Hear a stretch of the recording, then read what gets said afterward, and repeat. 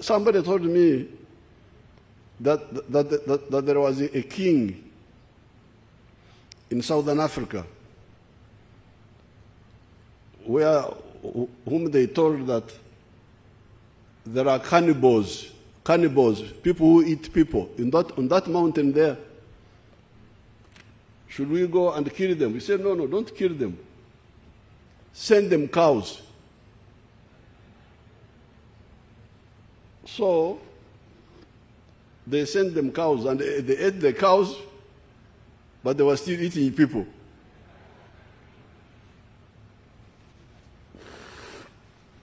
So they came and told the king that the people, they ate the cows, but they also eat people still. So he said, no, you send them more cows. So they kept eating the cows and people until they got tired and started only eating cows and stopped eating people. So I think my drunk supporters in Agago, who lose money and so on, those will be there, but I think they will stabilize, they will learn.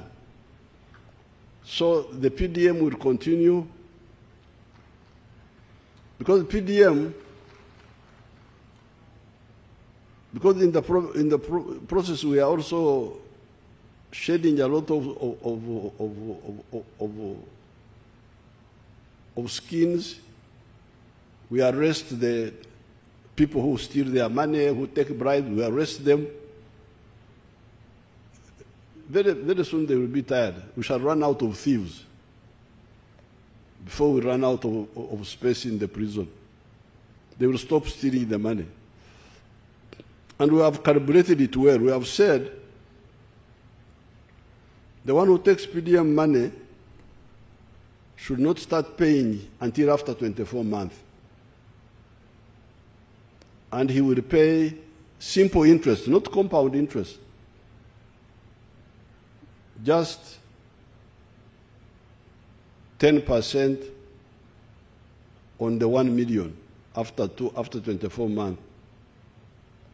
That is 110 million. No, 1 million and 1.1 million. And start paying and finish in 36 months. So that one we should not relax on that. It should become standard. Each year we should add on money. We are putting each year 1 trillion. Each parish is getting 100 million. So by now we have like 300 million in a parish. Even the one whose money was stolen, she would have to get it from her relatives and pay it back. We shall send her to jail. So it will stabilize. So that one, for the smaller people, I think that one would be addressed.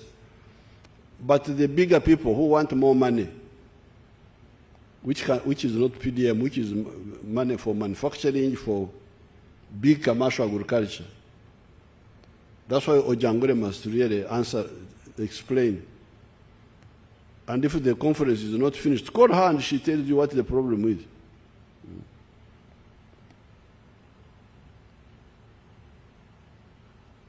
Now, on the strategic level, I am remaining with the two dates. One is the railway. Because this economy of vehicles is very wasteful. As you can see, the road traffic jams. We are squandering a lot of money on fuel. You are in the car, the engine is running, you are not moving, the whole roads are full. Because people are richer, they have a lot of vehicles, but the roads are not enough distributed to distribute them. Like for instance, when I'm going to Jinja, I normally pass by Debakunja. I no longer fear Debakunja. I pass through Nkokonjeru. And there you don't see much traffic. The other time when I passed through Kayunga, I didn't also see much traffic. The problem comes from Mukono to here. That's where the problem is. But with the roads we are building around Kampala, I think to bypass Kampala, if you are going to the west, why do you have to come through Kampala? You can pass those Kira there. But still, the use of vehicles for cargo is not efficient. The real solution for cargo is the railway. The railway within Uganda, we are now repairing the meter gauge, but we are also very soon going to start the standard gauge to the sea, to the coast, so that we have got low costs of transport, low cost of electricity, low cost of transport. Now, the other strategic issue I'm remaining with is the irrigation. Irrigation. Somebody talked about it a bit here. That irrigation will transform this agriculture. Your person, Dr. Muranga, in her banana project in Ushenyi, we gave her government land and we supported her. She's irrigating there. She's now producing, the Banyankora around there are producing 5.3 metric tons of bananas per hectare. But Dr. Muranga is producing 53 tons from the same hectare. So her production has gone up 10 times because of irrigation. And this is where the issue of interfering with the wetlands is a big mistake. People should leave the wetlands and we preserve the water there to irrigate the dry land. We are going to have much more production and use the wetlands in a better way, because the wetlands can be used for fish ponds on the edges. You put the fish pond at the edge, and the center of the swamp comes back and has the water, has the grass. That grass is good for mulching. You cut it and mulch and it grows again. Really, God loves Uganda so much. When you see how rich Uganda is, and you see how people are misusing the resources, you feel very sorry. So irrigation is our other strategic target.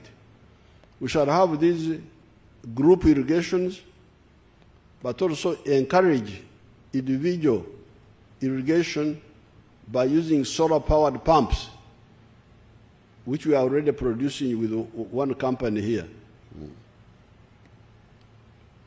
So once you do that, once we have these, the peace, the monetization, the full monetization of the economy, everybody to be involved in the money economy, electricity, which we already have and we are expanding, the roads, which we already have and we are expanding, Ojangole becoming irrelevant, because now she's a bit irrelevant, I think. The railway, irrigation, we shall have addressed. Now, the other issue, of course, is the market access, which will be partly addressed by the purchasing power. Because if we have more money in our people's hands, they will consume more within the country. Take textiles. In the villages, you find children fighting for one blanket. At night, they are fighting, Mama, the other one has taken the blanket from me. Because it is one blanket with 4 children inside. No bed sheets, no what. What sort of... I go around and I see the children without shoes. Up to now, you see children are going to school without shoes.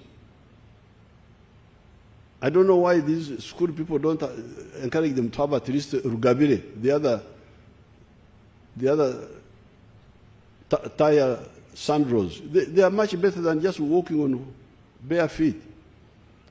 So all that purchasing power, the shoes, the textiles, the food, the market is there, but it is suppressed the demand because they don't have the money to buy.